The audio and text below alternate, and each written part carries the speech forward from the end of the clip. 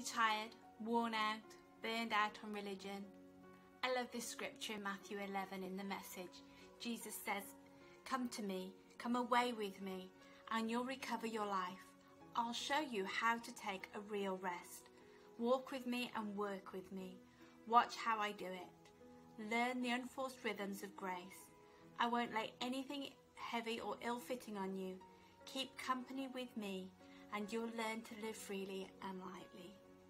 I think sometimes we can have a default setting to do things on our own strength.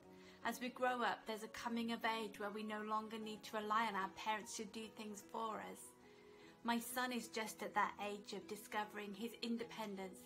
He can walk to school by himself, make his own lunch. He even knows how to brew a decent cup of coffee.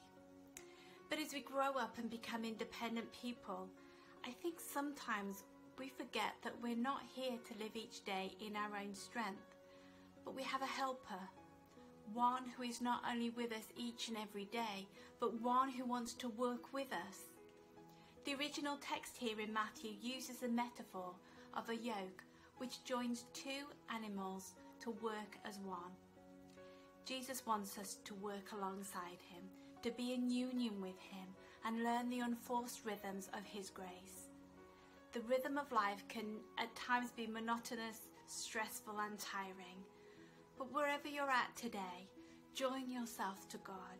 Don't strive or run ahead of him. Let God set the pace. Why don't you read this scripture again, meditate on the words and let God refresh your life.